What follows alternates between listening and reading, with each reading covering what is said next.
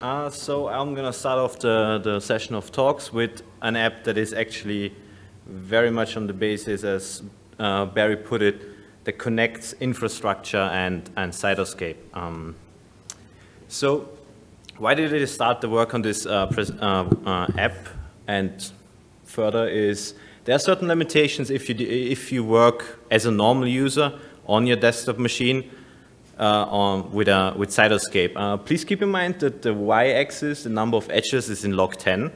So it is, I'm talking about relative large networks, which most of them are derived from the Snap network collection as just examples. So the green ones, well, as said, they are mostly fine. The Ego Facebook network is about 4,000 nodes and 88,000 edges. The orange ones, they become in the range where you can open them on the desktop, but don't expect much to do with them, because it's simply you've reached the boundaries of what your memory can support and what is usable in Cytoscape. And the red ones are examples of networks that are just too big to handle on your notebook in Cytoscape. The BioDB is one example that I need to point out. This is actually a collection out of string, various microRNA targeting databases, and transcription factor targeting databases. So for those that don't know, which probably are the most, Neo4j is a dedicated database developed to store a graph. It is primarily used through a REST API, but you can also have a direct Java access directly from Java as an embedded object essentially in your program. Interesting part is the Cypher query language, which is SQL-inspired query language to access and navigate the graph. That allows you to quite easily define statements like I want to go from node A, which is a microRNA, to its gene targets, and from those targets I would like also to go to which regulators, actually other regulators, regulate these genes targeted by microRNA of interest. And an important point that I'm also going to use heavily in this work is you can add plugins to a Neo4j server pretty easily to extend functionality, which then becomes exposed via the REST API. So pretty seamless. So why this works? So from a biological use case, I'm embedded in a lab that does a lot of work on heart failure, and another lab that is focuses on liver failures. So the practical questions is, I have many different networks that depending on the question asked or on the project that I'm working on, with a wide set of what the nodes can actually be. This goes from the typical proteins and genes, microRNAs, but also to things like clinical readouts or diseases. And the edges can come from everywhere. Normal, typical string, for instance, protein-protein interactions, microRNA targeted, but also things known associations, which, you know, everyone, oh yeah, this gene is associated with cancer, this gene with this type of cancer, and so on. Or things that I read. So when you pass through an article and say, okay, I read out this metabolite has a positive or has a connection to this and this disease, things like this. So all kinds of how sure you are about the information or how the edge. And most of these networks are pretty big in the beginning, and then often get through either further algorithms or just selections by me cut down in size. So the BioDB that I noticed is such a network and houses about 1.2 million edges. But still, I want to ask these networks questions, and that's, for instance, where Cypher comes into place to allow me to formulate a question that then gets efficiently executed on these large graphs and return me the result. From a more technical standpoint, what this app does is, the idea is to move computation from the desktop client seamlessly to a server. Well, with the benefits of I can work with a larger graph, and I can use the performance available on that server to increase my computation speeds. And then the second part would be to retrieve subgraphs from Neo4j, from such a database, then visualize and further work with them in Cytoscape.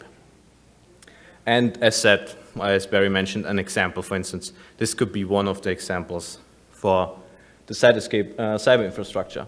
So just visually, the two use cases, the two big use cases You have a network in Cytoscape and on the Neo4j server. It's the same network, and you can do some functionality on both. And one point would be the calculation on the server is quicker than on the client. I actually later show you an in-numbers example for that.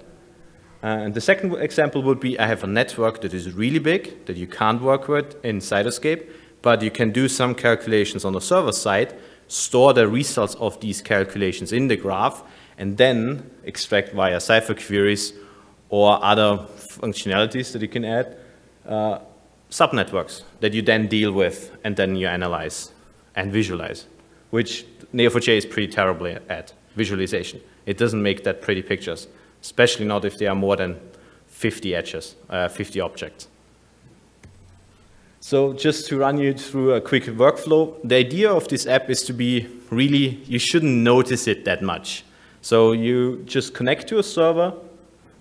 In this case, it uses the REST API as said, so you just provided the endpoint. It checks if at that endpoint is an actual Neo4j server.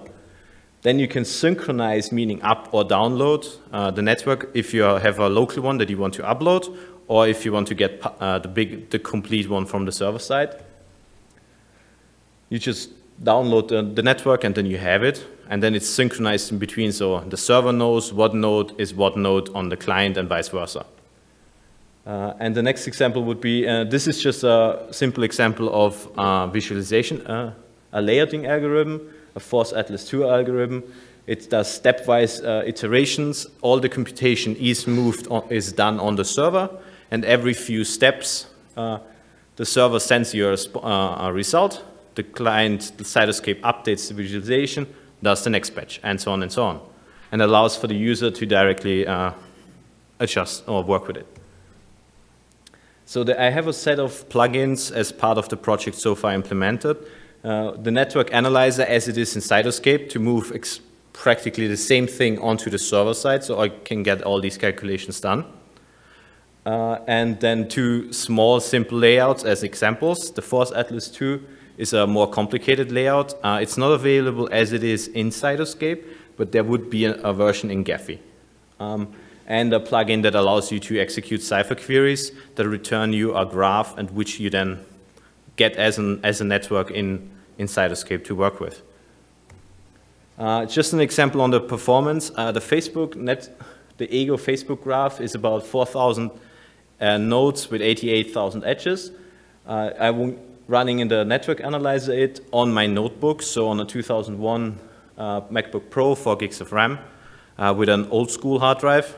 And so what you see is in Cytoscape, it takes you about to calculate the whole network 3,000 seconds, which those two numbers are wrong.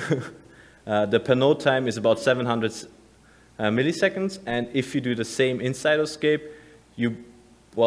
the per node time is about half of it, but the full network time, because I can easily multi-thread the calculation on my server, is significant.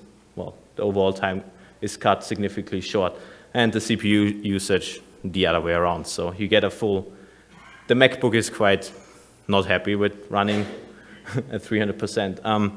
Neo4j is open source, and there's a community edition available, but there's a company behind them, and they offer an enterprise edition, which, well, has up to 30% in early measurements fast computation. One example is also if I run, for instance, the Neo4j server on a computer at home, on a more powerful computer than my notebook, I can cut this down to even to about 300 seconds calculation time. So where can you get that app? Currently, it's not in the App Store yet because it works, but there are some things that I want to add to it still to integrate it better, the idea of it being a service provider to Cytoscape. The app you can get on GitHub at my account, and the Neo4j plugins that you need to put into the Neo4j server, you can get there as well. For the future, Cypher functionality, there's always some more little things that you can add to. More plugins that do computations. For instance, of later talks, they use algorithms. Those could be moved to the Neo4j side and then used on the server. Performance, there's many ways how to exploit it to increase it. For instance, really doing a full-blown clustering environment, and exposing the Neo4j API to Cytoscape. Some acknowledgements, and most importantly, my Google Summer of Code mentors, Barry, Kay, and Thomas.